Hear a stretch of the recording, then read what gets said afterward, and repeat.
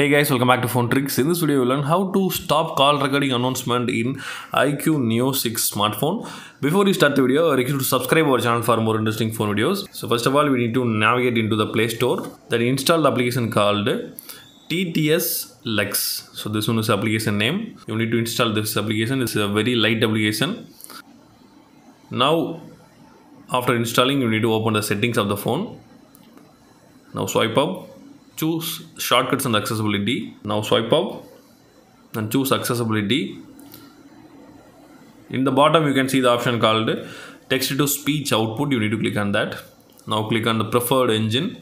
Now change the preferred engine to the TTS Lex and click OK. Now you can come back to the main screen. Now you need to clear the data of the phone application. So before clear the data, you need to back up the recent call if you want. So now I clear the data of the phone application, click and hold, then choose app info. Now need to click on storage and choose clear storage, then click OK. Now the phone data is cleared now. Now I call to this number.